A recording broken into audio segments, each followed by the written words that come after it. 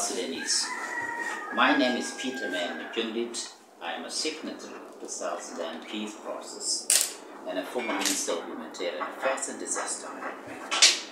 I am a leader of the People's Liberal Party, and I'm also the leader of the coalition of the other political parties. We are part of the agreement. I am also the chairperson of the coalition of the 10 political parties in South Sudan that's known as the umbrella of political parties. I am a politician by profession in South Sudan, and today I want to share with you a very important message. It is important because it's connected to the peace process and the implementations of the peace agreements, and also to the coalition that I lead.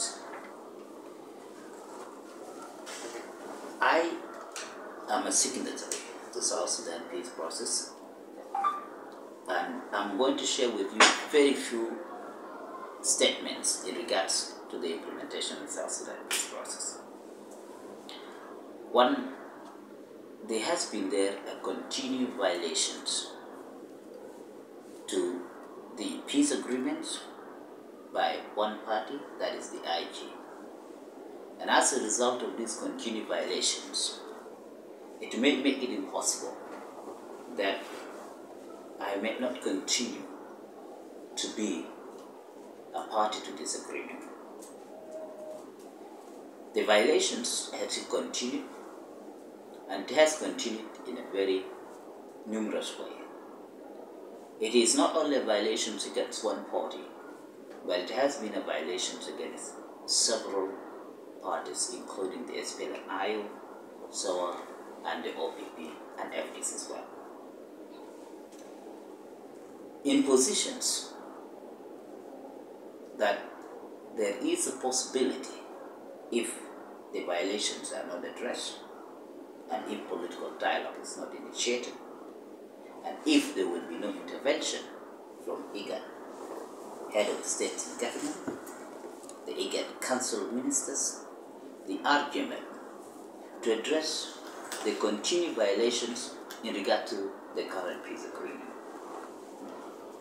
Yes, we will not continue to exist in a peace process that will not meet the inspiration and desire of our people, which is toward peace, prosperity, development. In this junction, I would like to highlight a very key issues. But before I come to that, I want you to know that the current government, which is known as the Article, it is a government of the parties. It is not an elected government. Among the 5 parties, I am one of its signatories. We are bounded by the agreement. We should implement it in letter and spirit. Failure to implementation of this agreement by letter and spirit and the continuation violation towards this peace process, it may call for my withdrawal from the peace process and also from the roadmap. And it is very unfortunate that the terms of the government will be formed as a result of the agreement that we signed in Addis comes to an end on February. And even though we have signed the roadmap, and I'm signatory to the roadmap, it is going to be very difficult to continue with the roadmap as I continue to see and experience the continuation of the violations to this agreement. Perhaps many citizens and the world may ask, what are the violations? I may not be able to list them all, but I will be able to mention some few key aspects towards the violation that had occurred. Let's just mention in very few articles. In Article 1, which is basically talking of governance, the Article 1 actually talked about the divisions of power, the power of the president, the power of vice president, electoral system, and also the local government including many others in terms of governance. But what we have seen that the agreements clearly tells that, or entails that the president is only appointing authority. He has no right to nominate, he has no right to choose, he has no right to reject a nominee of another party. But what we have experienced throughout the implementation, we have experienced a situation whereby your nominee is rejected, your appointed nominee is removed without your knowledge. We have seen inadequate divisions of power. We have seen an interference of other party, which is basically the AG has interfered in all parties' affairs. And they have marginalized the other parties. So, the principles which we sign in Chapter 1, whereby decisions are made in inclusion and a collective and consultative manner, it has failed, which is a serious violation. In issues related to the presidency, there are decisions that should have been made in consultations with the other vice presidents. In issues related to parties, there are decisions that should be made in relation to the leaders of those parties. Sometimes we are surprised to hear degrees where the leaders of the parties have not been consulted, as if it's a government of one party. This is not an elected government. This is a government of parties that had agreed to bring peace to South Sudan and hand over the power as the end of the transition to the people of South Sudan to be able to determine and elect their own leaders. We're only 1 month away to the ends of the transition. In Chapter 2, a new body was created, headed by the presidential advisor. A body that is outside the agreement, that had made it very difficult to implement the security arrangements. The assembly of forces,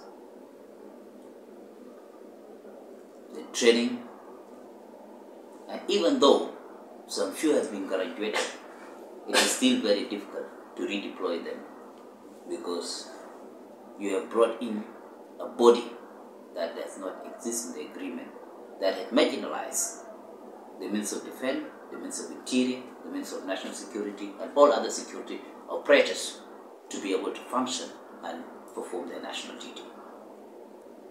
So we must address the root causes that has led the RT going to fail to implement the transition.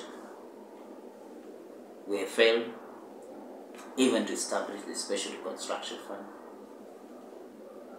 frequent removal of the Minister of Humanitarian Affairs and other ministers without consultations from the parties, and including the presidents as well.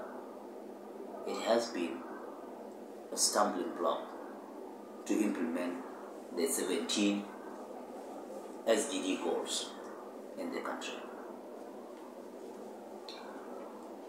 Today, I'm here to enlighten the public that if these grievances are not quickly addressed as soon as possible, the possibility of I, as the leader of the parties, the leaders of coalitions, signatory to the agreement, withdrawing from the government is going to be very much possible.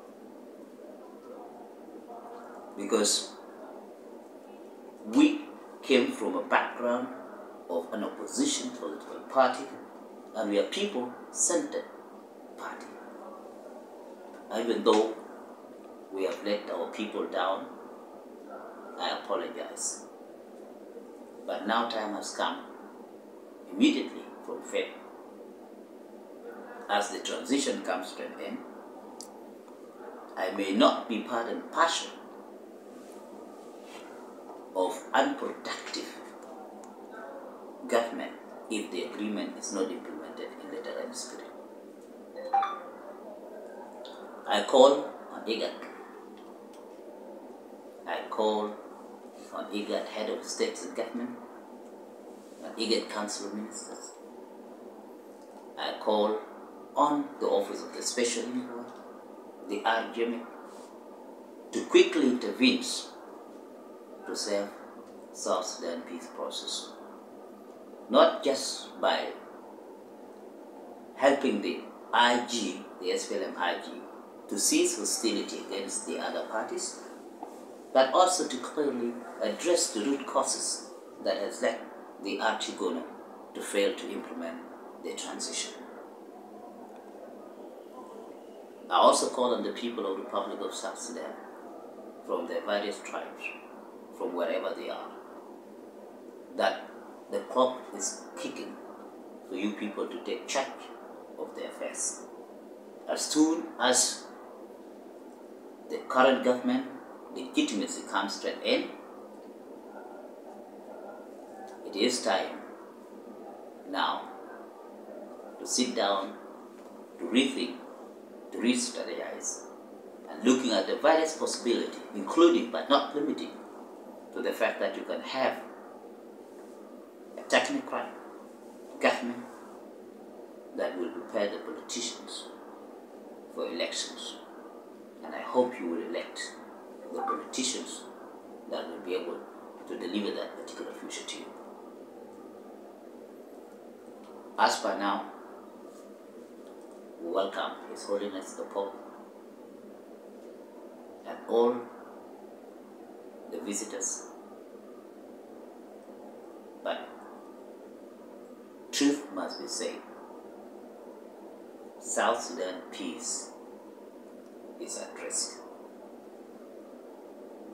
The future of South Sudan is at risk. It can only be saved by the people of South Sudan themselves, as the people of Sudan did so, and other nations did so.